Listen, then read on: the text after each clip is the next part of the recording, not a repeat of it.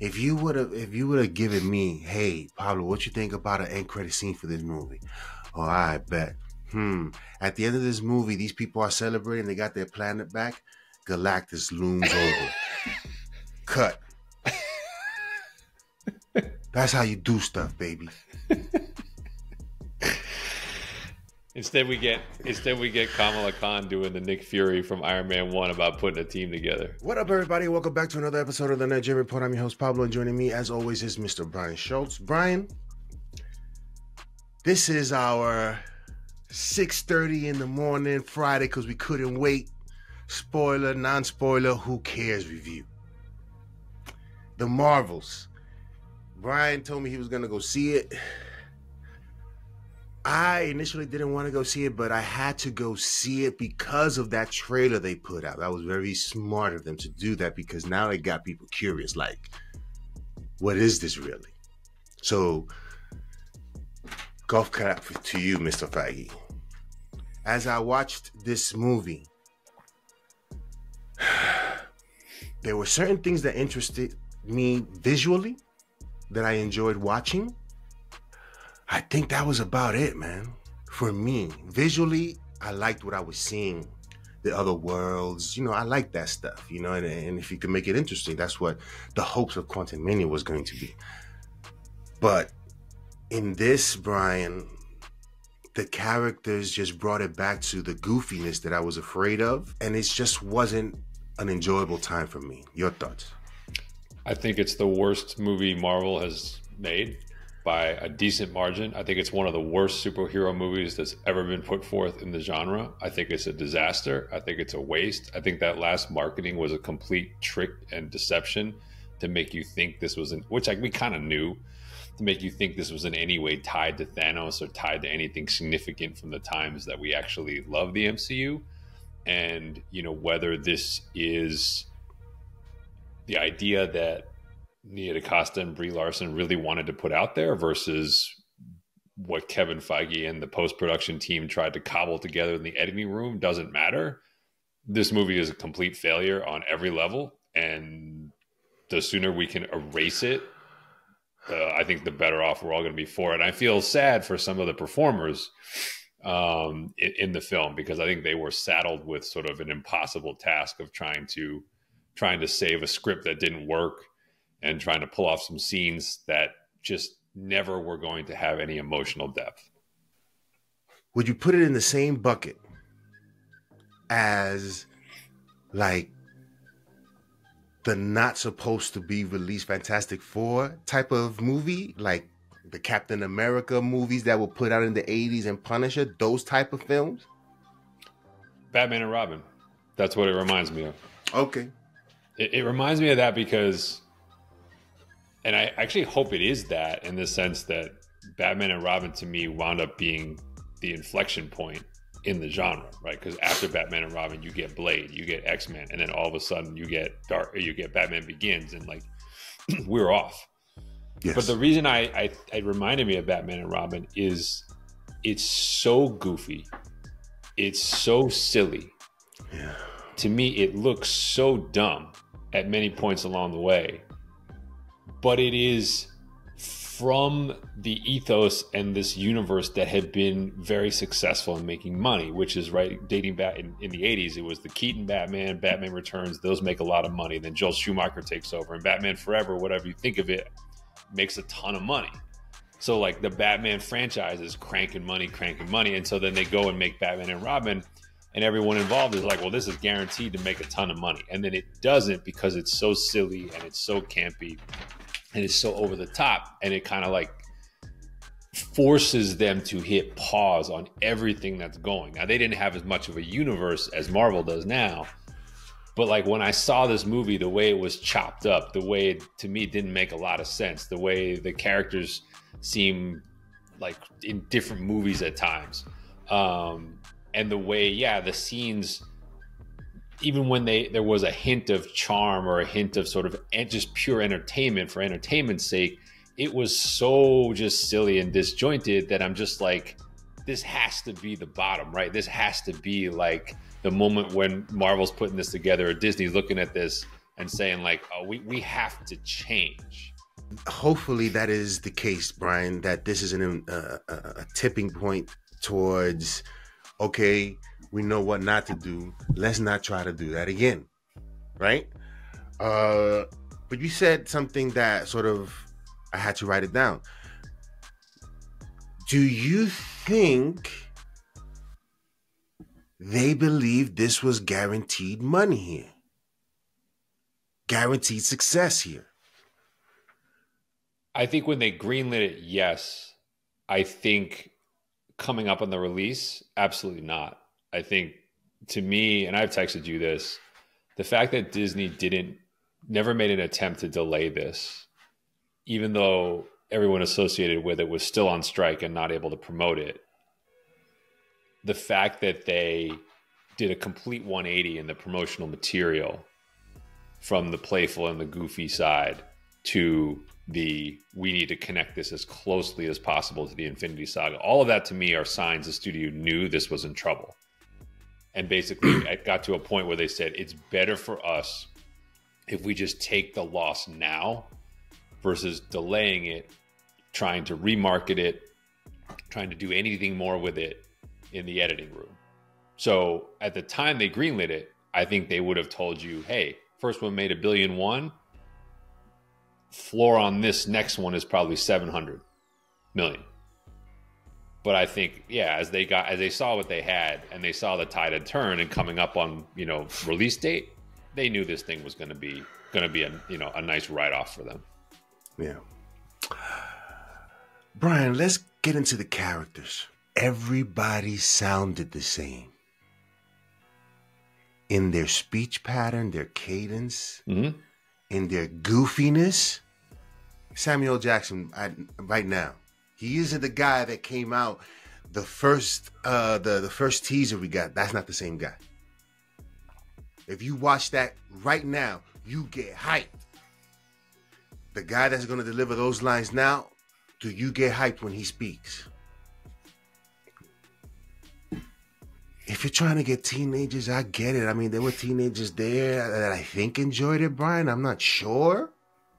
I'm not really. They were there. They were talking about it. They seem excited. I didn't hear any negative, because I just walked by people just to hear what they had to say. There were some people that enjoyed the entertainment of it. Marvel should change their name to Marvel Entertainment, because that's what they're turning into. Musicals and all this stuff and singing and...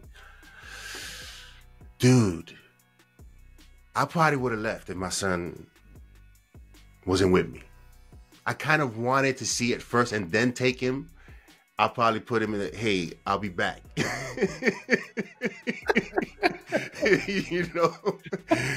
But what did you think of the performances?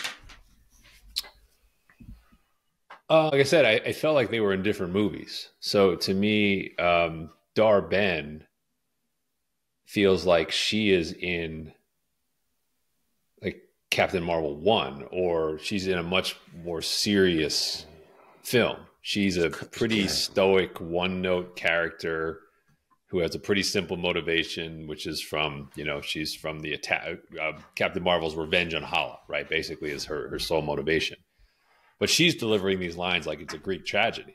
Meanwhile, I mean, Brie Larson is clearly trying to be as silly and as down home and as, I don't know, like for someone who's won an Oscar, I mean, it looked like she was struggling the whole time to like credibly pull off the affect she was either going for or being asked to do.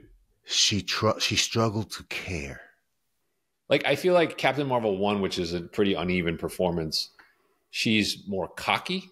Like when we meet her, she's pretty self-assured. And then obviously doubt gets cast on that when she discovers her past. Okay, that's a pretty classic hero trope. She clearly was trying to like be more human and be more relatable and be more like maternal or more sisterly, and just, I don't know, like none of it worked for me. Like I think she will be just as glad to be done with the character as I will be glad not to see her try anymore. I said this to you like 5 minutes into my screening. I think you need to have seen Miss Marvel and need to have seen WandaVision to actually get to and care about the other two characters at all. Certainly. Exactly. I mean, like, because like to me, the Kamala Khan was like, all right, well, I know what her spiel is because I saw the show, and I know what her family dynamic is because I saw the show. So that actually, I think they did too much of it, but initially it kind of was working for me because I'm like, oh, this is comfortable. I like that. My kid liked the show. Like I felt like falling into the rhythm of something. Yeah. Maria Rambeau, I gotta be honest, like I didn't remember her that much from WandaVision. Like I remember her being in it. Yeah. But like when she popped up and like it was kind of acting like I was supposed to remember her whole backstory, I kind of was like, I haven't seen you in 4 years, and like I don't care. Yeah. Like, it wasn't that. Yeah. Yeah, it just felt like a continuation of something that wasn't all that memorable to begin with. So, but again, the movie seemed to assume you sort of got it. So I don't know. Again, it just felt like they were not on the same wavelength at all times. But I would say, I think Marvel went into it thinking millions of people saw WandaVision. People probably still watching WandaVision. And they're looking at the numbers. They can see the numbers of how much people tuned into WandaVision. Perhaps that number turns into dollars for them, right? So they can, you know what I'm saying? So, and I'm pretty sure a lot of people did see WandaVision. I mean, I guess that's right, but I feel like Teyonah Parris is, she's one of the 3 heroic leads. Yeah. And they gave her powers in that one moment in the TV show. And that's anytime a hero gets their powers, that's a pretty significant thing. You want to see what they're able to do. But in this movie, it was like they gave you like a very brief, tiny little reference or flashback to it, but it almost was like washed away. He's like, oh, she has powers. Like, yeah. So Brian, everybody has powers now. Yeah, I mean, everybody can get it. like that. Yeah, I mean, at least Kamala Khan has a MacGuffin, right? She has the other bangle, and the whole show was really about the bangle. So again, if you saw the show, then you kind of got that. But like, I don't know. It just felt like it cheapened a little bit, her standing, even right to the point where they couldn't give her a name. So it kind of was like, I don't know. The whole thing just felt like, what? I don't know. But then give her that whole discovering that name stuff, yeah, and that's another inflection point for me. I would have walked out if I couldn't take it anymore. I would have been like, I'm out. But then they give her the gravitas biggest heroic moment at the end, and I'm like, that's not an arc. So the arc is the moment in the TV show up until this crossover into the other, part of the multiverse. Like, that's what I mean. Like, that's supposed to be a highly dramatic, culminating moment. Yeah. And it's empty because they haven't built it properly for you to care about Maria Rambeau giving of herself in that moment. They haven't built the multiverse saga properly for us to care. This is a recurring problem for Marvel. This happened in Quantumania was really bad, and I thought it was just as bad here, which is Marvel has, when you talk about Marvel Entertainment, I think a lot of what's starting to happen in these movies is they are skipping all of the journey to try to give you the pop moment. Yeah. But not realizing that like the only reason we care about that moment is that we have that experience, right? It's like, it'd be like we did a single Avengers movie.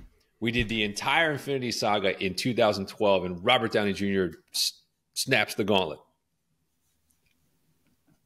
Yeah, that would have looked cool, but the emotional stakes of that would not have been nearly the same as building it, taking your time over the 12 years to where when he says, I am Iron Man, and you're like, oh, we're bringing it full circle for this egotistical, right? The guy who Steve Rogers said, you never lay down, right? And let a guy crawl over you. And then he does that for the entire universe. We care. Yeah. But when you do it this way, and like Quantumania was the same thing, where it's like, oh, Cassie Lang has powers. Oh, we're gonna go through this whole journey to form this task for Kang that only Ant-Man can do. Oh no, wait, we're just going to punch a hole in the quantum realm. He's going to reach in, pull off a heist, and be done in 5 minutes. Like it just, and that's this movie. All of it was like scenes where I'm just like, I know I'm supposed to care, but you haven't given me the reason to care about it. The slow-mo shots where all of them are together going to attack. I'm like, you want me to care about that? Really? That's what you want me to care about? There are so many moments I can count in my head that are memorable, Brian. None of this was. Only for the fact that it was I'm sorry, it was a terrible movie. We heard about the musical scene way back when. We knew that was coming, right? True. So he would have known about that before we heard about it in the rumor mill, which meant he was cool. Sudden switch with the trailers? But that's the studio seeing the tracking, right? So when they see the tracking and the opening weekend is tracking is 75 to 80, and then that gets cut and now it looks like it'll struggle to get to 60. That's the studio seeing that, and they're reacting to that and saying people aren't connecting with the character or what we're trying to pitch. The Beastie Boy pitch didn't work. Hence the cameo. Right. At the end. Right. But what I'm saying is, if you believe Nia DaCosta, Kevin's got to own the whole thing. So this is her quote from, this is from a while ago, actually. This is from September. Okay. Quote, "The Marvels is a Kevin Feige production. It's his movie. I think you live in that reality, but I tried to go in with the knowledge that some of you is going to take a back seat," end quote. That is the director of the movie 2 months before its release, basically saying, it ain't my movie. It's his movie.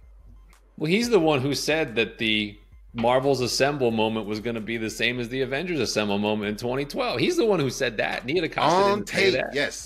Yes. And it's like, dude, why are you saying stuff like this? It's trying to set that expectation. You're setting yourself up to fail. I think the best explanation I can come up for this movie, and I've been thinking about this with regard to Phase 4, really, and such, because all of these were delayed, as we know, right, from their original timeline.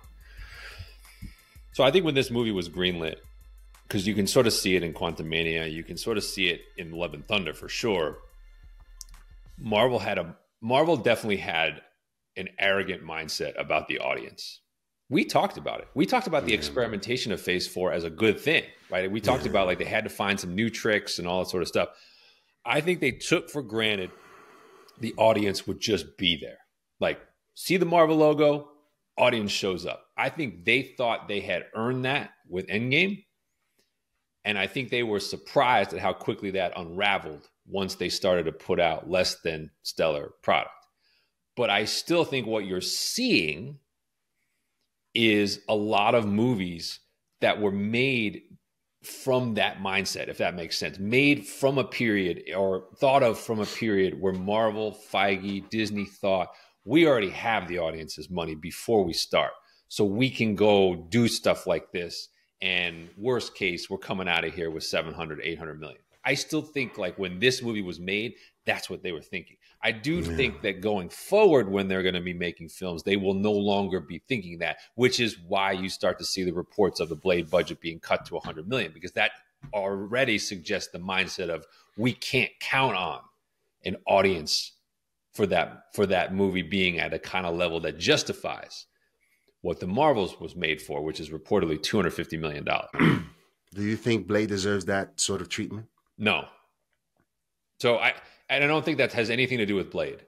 I just think that you have to make movies based upon your estimate of the money you can make. So if you go back to Captain America 1, if you go back to those days, those budgets were between 100 and 150. So that when those movies made between 300 and $500 million global, they were profitable.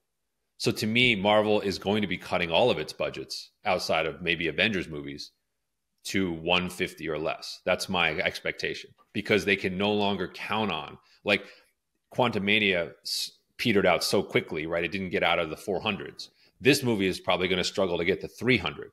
So now the budgeting will be set with the idea that, hey, we might be only able to count on 300 to 400 million out of the gate. So we have to set the budget at a level that we make money. if that's our budget. So, but you go back and you look at like Captain America: The First Avenger. It doesn't look cheap. It looks fine. So like you clearly can make a quality film at that level. And it's funny, like, we could talk about, I had these other ideas for like how you could make Blade on the cheap and actually have it work. And especially if you're going to be willing to be R-rated, which it sounds like they are.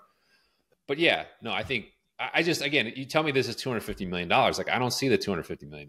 Where is it? Like on screen? It doesn't look $250 million to me. Did any of the scenes that you clearly knew were supposed to be like memorable scenes or very entertaining or charming scenes, did those work for you? So I would kind of highlight the musical number. I would highlight the nod to Cats, which is the Flurkin scene. I would highlight the training montage between the three of them on the ship. That was probably my favorite of the three. I was at least sort of like modestly entertained for that.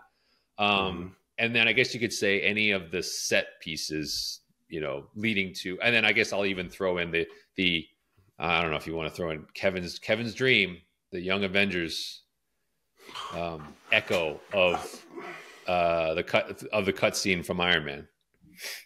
I almost forgot about that. Oh, we got to talk about that, because that's when I saw that scene, I was like, you know what? Nia Costa might not be exaggerating, because that scene to me felt like pure Kevin, selfishness. Listen, if you want to do Young Avengers, man, do this as a one-off, and you do the Young Avengers animation joint that you did. You want to bring Robert Downey Jr. back, you do that. Right? He's older. The Hulk is whatever. You do that and call it a day. This whole thing that you're going to do now, this Avengers thing, and base it on what specifically? I don't know. Maybe, I don't know. But you're force feeding us something that we're telling you, perhaps you may not be hearing it clearly. We don't really necessarily want this. But if you do it, do that. Do the Avengers animation show. That joint was dope. I like that, because it has some great surprises there. But don't force feed us that.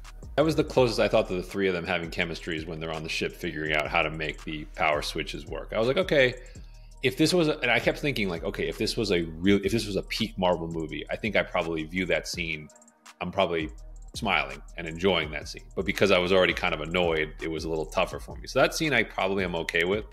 The musical number to me just felt forced.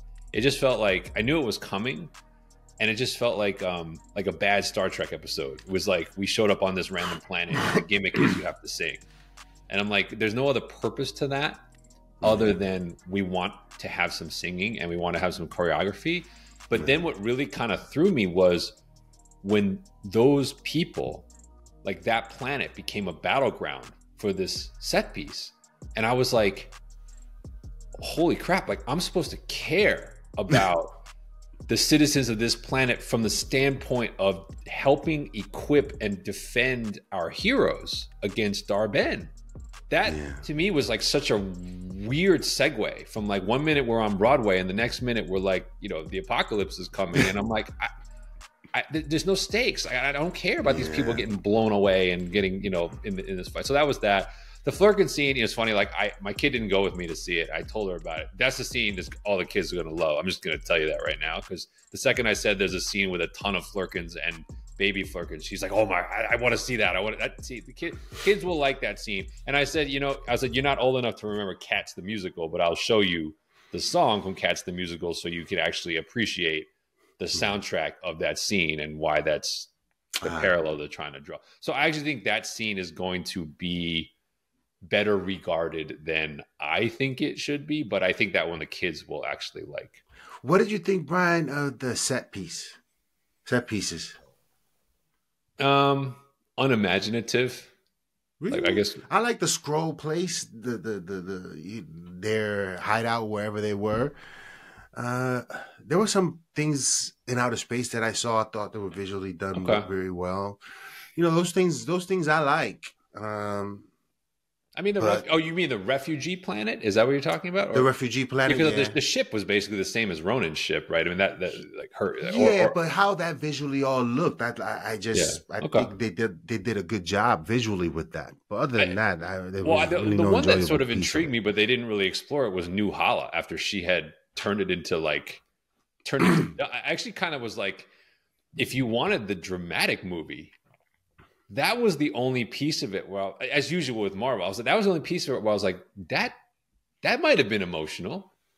Yeah. Like this idea that she had gone back on this quest of revenge and basically had annihilated these people, which is why she was given the name that she was given. And like that scene, it almost was like, can I see the full scene of that? Yeah. Like I might, like if you had led the movie with that, yeah, I might have actually been in a little more of this, like this tragedy of here's our hero doing unheroic things and ruining these people's lives. You know what I thought about made that, me Brian? modestly interested, but then we glossed over it, you know? Yeah, but you know what that whole scenario reminds me of is Silver Surfer, really. You know, fair. Okay, fair. That is stolen from another trope. Yeah. Yeah. So I was like, you're taking away that what we're supposed to feel for in this situation. That is something for Silver Surfer to have to redeem himself because he was responsible for trillions of lives, perhaps, right? Yeah, fair. But it's funny. The edit gloss over of that scene ultimately felt really fitting to me because since they never really figured out how to use Brie Larson's Carol Danvers, this movie really isn't about her that much in the end. Like if you think about it, like when you get to the final set piece, like I said, it's Maria Rambeau who carries out the final act to save the day. Brie Larson is standing on the ship and then executes this desperation rescue attempt that fails. She doesn't really ever get this grand moment of triumph herself where she showcases her powers to save the day. That doesn't really happen in this movie. Like what you see is an echo to something she did wrong that she's trying to make amends for, but then she's almost more of like a supporting character in the actual fights. It's either the focus is on Kamala Khan's bangle or it's on ultimately Maria Rambeau combining powers to fix the rift in space-time.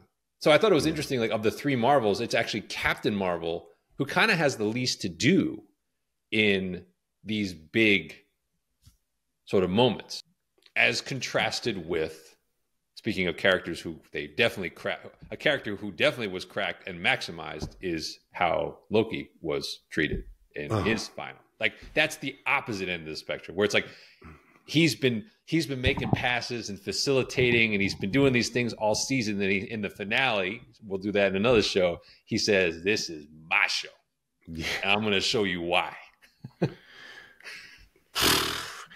I don't need to see Loki ever again. Only like if he sees Thor, if he talks to Thor, that would be interested in seeing something like that. Like if he wants to see his brother somehow. Because that would be a dope moment. But how they ended that, you could put that on a mural. Anyway, the antagonist in this film, well, you know her name? Zawe Ashton, I think. If I was to do a Voltron movie, she'd be the witch that does the road beasts. Oh, all right. I like that. I would cast her. I like that. I wasn't familiar with her work, but I like that. No, I saw her. I was like, well, she looks frightening. Because that Voltron lady. Hagar? Was that Yes. Hagar? That was her name? The Cameo. And it was like, damn, Brian heard that rumor and it was right. Yeah, so spoiler alert, it's the one stinger. Maria Rambeau crosses over into what appears to maybe be the 20th Century Fox X-verse, or the version of Earth where those characters exist. So she sees what she thinks is her mom, but in this case, Lashana Lynch is actually playing Binary. And then Kelsey Grammer as Beast is sort of her doctor taking care of her. And he appears on screen and he makes a reference to Charles Xavier. He looked to me a little different, like something about like it wasn't all prosthetics. Like the character looked more CGI. Like I went back and looked at him in The Last Stand. He's full makeup. In this one, he looks like there's CGI and it looked a little weird, at least on my IMAX. Certainly. It looked a little weird. That looked like this is how we wanted to look, sort of. This wasn't the final draft of Beast. You know what I'm saying? it kind of looked like someone had taken the face of Beast from the animated series and put it on Kelsey Grammer, and it kind of wasn't totally working. But anyway, so the scene basically, I think, like I said, I think was supposed to suggest she crossed over into the Foxverse, which I'm assuming Deadpool, we've heard, is going to kind of resolve and reconnect. Did you care? I found it interesting. I found it, I have a special place for the X-Men cartoons. To bring me there was like, okay, so we're going to see a live action version of all these guys. Hopefully they don't look like that, but I see where they're going. So maybe I'm interested in seeing how this all plays out. I'd like the transition. The excitement obviously wasn't there for me. At least we didn't get a gigantic playing of the theme from the show this time. Was there an end credit scene like no, just the one? It's just the one. If you would have given me, hey Pablo, what you think about an end credit scene for this movie? Oh, I bet. At the end of this movie, these people are celebrating. They got their planet back. Galactus looms over. Cut. That's how you do stuff, baby. Instead we get Kamala Khan doing the Nick Fury from Iron Man 1 about putting a team together. And talk about something that was shoehorned in. I mean, the Kate Bishop scene with her getting recruited, that is like that's like the worst segue of all time. But anyway, Kevin wants to do it, so it's going to happen. Ladies and gentlemen, please let us know in the comment section below what you guys think of the Marvels. Thank God Blue Marvel didn't show up in this. That's probably one of the things I was excited about not seeing. What's your rating? 0. Oh, you went. See, I was gonna do a 0 too. And I was like, is he gonna go to 1 or is he gonna go to 0? Okay, we're in agreement. It's 0. 0. I feel so bad too because it's like, you got a female led project, you got a female director. It has nothing to do with them. It's not about them. That's the thing, is like the talents that they have or whatever they could bring. It's not about them. Like this rug got pulled, long before they could do anything about it. This is about the machine of Marvel breaking down. It really is not. I hope people don't look at the movie as like, oh, this is what happens when you have a movie set up like this where it's all female. I hope they don't look at that, because then I'll point them to Ocean's 8 and say, you do know Ocean's 8 made more money than any of the Ocean's 11, 12, or 13, right? So it's not that. Yeah. And that wasn't even a great movie. That was a good movie, not a great movie. So I'm saying it's not about that. It's about how Marvel chose to make this movie from the get-go and then how they chose to edit it after. Yeah. Yeah, let us know in the comment section below what you guys think. And stay tuned, because there's a lot more coming. We'll see you next time. The show goes on!